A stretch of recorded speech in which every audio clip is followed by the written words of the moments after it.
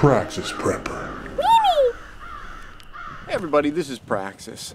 A lot of people are interested in getting into more sustainable, self-sufficient ways of heating their homes. If the grid ever goes down, you don't have power, it's nice to be able to keep your house from freezing in the wintertime. And one great way of doing that, at least in my opinion, is using a wood stove.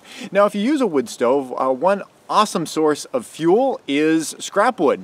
You can go and you can get split lumber, or you can cut down trees, but a lot of times lumber is just being thrown away, and frequently that stuff will have nails and screws in it. And I want to talk today about an easy way of getting that stuff out. But first, I want to talk about a couple of other things you need to be careful of if you're using scrap wood. And one is, if you're using scrap wood that has paint on it, be careful that it's not lead-based paint, because if you have lead-based paint and you're burning this stuff down, the ash that comes out of there is concentrating the lead. As you move that stuff around, if you've ever worked with ash before, you know the lightest breeze blows it everywhere, and then you start inhaling lead. Obviously that's not a good idea.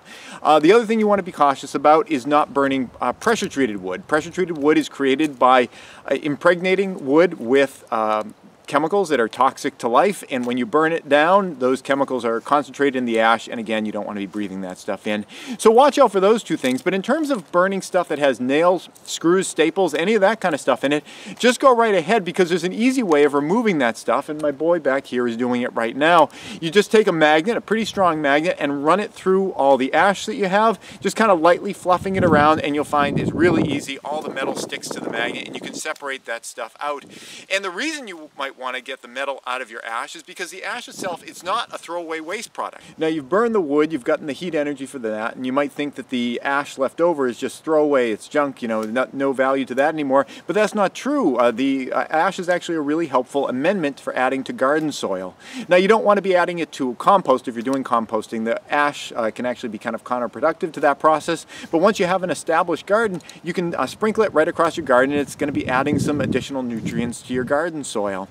So if you get into wood burning, stay away from lead-based paint stuff, stay away from pressure-treated wood, but throw that stuff with screws and nails and whatever right in, and as long as you pull them out before you put them in your garden, because who wants to be digging for carrots and you get a screw in your finger, you're going to be totally fine, and you're going to be reusing that resource over and over again and getting the maximum benefit out of it. That's it. Thanks for watching. This episode is brought to you in part by Burning Hearth Homestead, a nonprofit that aims to provide seeds, live plants, and education to the community, both local and extended. Plant seeds, plant knowledge, plant the future. If you'd like to thank them for supporting this channel or find out more about what they do, go to burninghearthhomestead.org. Please subscribe and tune in every Friday at 4:30 New York time for a new video. And if you'd like to support this channel, you can do so both through Patreon or PayPal.